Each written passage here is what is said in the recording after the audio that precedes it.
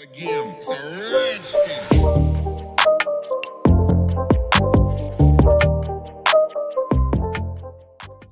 What is going on, guys? Welcome back to the C++ tutorial series. In today's quick video we're going to talk about enums, so let us get right into it.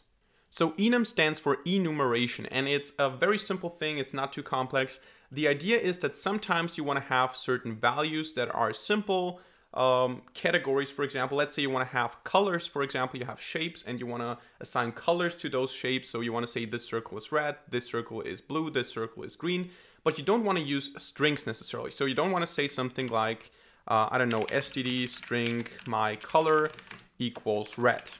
First of all, because you're not limited, you can provide any string you want and it's going to be a valid string.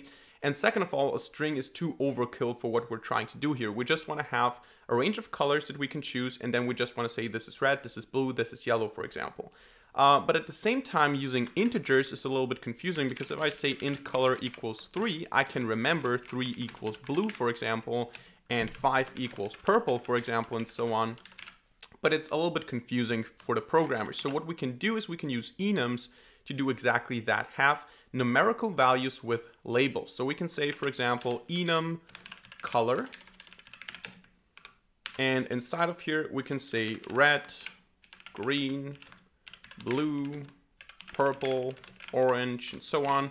And what happens then is we have this thing, this enum thing, that we can just say, okay, this is red, this is green, this is blue, and now I can do comparisons. So let's say I have blue here. And if I print blue, I'm not going to get the string blue, I'm going to get the numerical value that is assigned to blue. In this case 2, because it's 0, 1, 0, 1, 2, 3, 4. So if I say orange, I'm going to get 4. Like that. And this is great because we can now also go ahead and say, I don't know, color, my color is red. And I can just print my color here. Looks like a type, like a class. And we get 0 because red is 0, obviously. And if I say blue, I'm going to get 2 again, and so on.